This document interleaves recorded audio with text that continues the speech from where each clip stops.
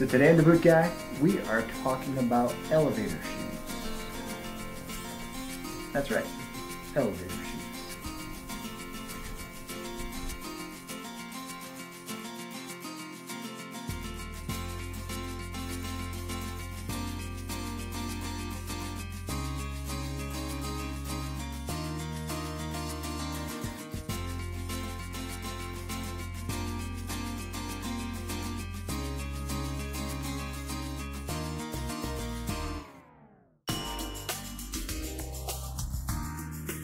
So back in October, the guys from GuidoMaggi shot me over an email asking me if I'd want to do a review of their elevator boots. I was ecstatic. I was like, hell yeah, elevator boots? Finally, boots that are made specifically for elevator and escalator engineers. You know, the guys that have to keep those things running and fixed?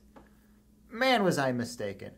Once I started to look at the website, I realized that not only did I just agree to do a review of boots that I really don't know anything about, but they're not for work or outdoors. They are casual and dress boots and shoes. But after I laid down my ego and all my principles and all that stuff like that, I realized that a really good video made about elevator shoes, in the construction of the shoe, in the materials of the shoe, and just about the purpose of the shoe and boot could be a very valuable thing.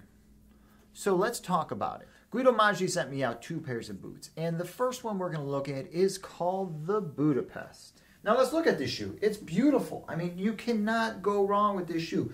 You take the quality and the craftsmanship of this shoe, you put it side by side with any other boot or shoe, let's say an Allen Edmonds, let's say a Johnson Murphy, let's say a Florsheim, and it's going to have that superior quality to it.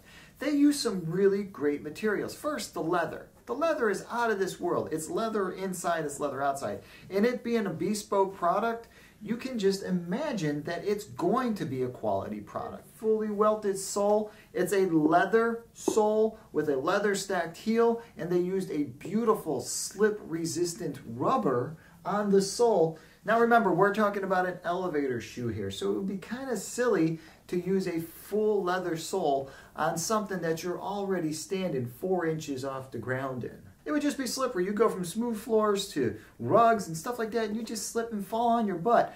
They're already hard enough to kind of walk in out of the box. Now, when you first put these things on, you're not going to be a gazelle. This is like wearing any high-heeled boot out there.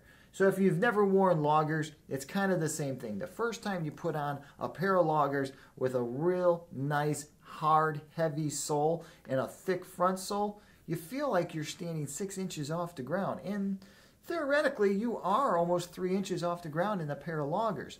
So it's that same feeling that you're going to get in these elevator shoes. So at first, you're not going to go run a marathon. You're not running up and down the stairs. You're not walking around the house with any sort of grace. It's going to take you a little while in order to get this thing to work with your natural gait. But once you get there, and once you achieve what you're trying to do with an elevator shoe, you're going to be exceptionally happy with the quality and craftsmanship of a GuidoMaggi. Now, my second boot's the Chicago, and I'm wondering if they sent me the Chicago strictly based off of the name of the boot. If that's true, I'm cool with that, because if everybody knows, you can hear it in my voice, I love this city.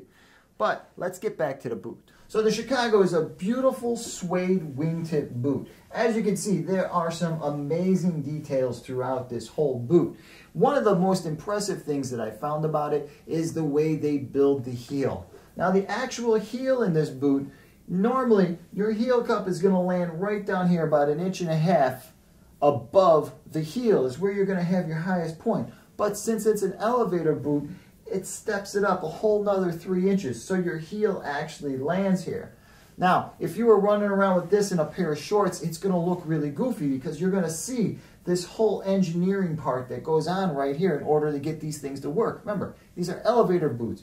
So you have an insole inside here that's that much more. It's that much taller. Now, there's lots of beautiful materials that they used here. One is the suede. The suede they used on the outside of this boot is super soft. Now, one of the drawbacks on this suede is The beauty of it also makes it a little bit more vulnerable to stains and stuff like that. But if you take care of this suede, if you get yourself a good brush and you keep it clean, you're going to have a beautiful looking boot for a long time. They used a Vibram sole and a Vibram heel. Now, we've seen this Vibram sole before. This usually appears on heritage type dress boots. It's a beautiful sole. It works out really well. We've seen other boot manufacturers use it on some of their really nice boots, and for obvious reasons, because it's sticky. It's the perfect foul weather sole. Foul weather not being 8 to 12 inches of snow, foul weather being a little rain, a little sleet, some ice on the ground.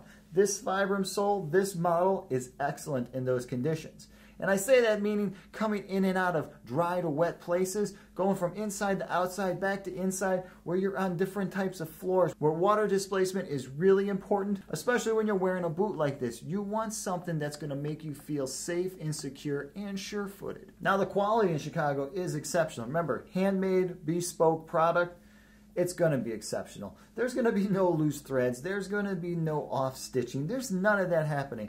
This is a craftsman-made product. The guy that put this shoe together really knew what the hell he was doing, and it shows. When you look really close and tight at this boot, you see his hand and his patience in the boot. So that's the Budapest, and that's the Chicago by GuidoMaggi. If you're currently wearing a pair of elevator shoes by GuidoMaggi, please comment below. One of the main questions I see floated out there in the internet is about walking around and moving in a pair of elevator shoes. So please, comment below about that. Also, if you want to talk about the quality and craftsmanship of your GuidoMaggis, please, that's something that gets overlooked a lot in these boots, is that they are using real quality materials, that these shoes and boots are built by craftsmen that have a lot of love and care put into them. Hey, if you're interested in seeing some detailed photos of these boots from GuidoMaggi, or if you're interested in watching a video of my shoe model moving around in these boots, please swing by to bootguy.com.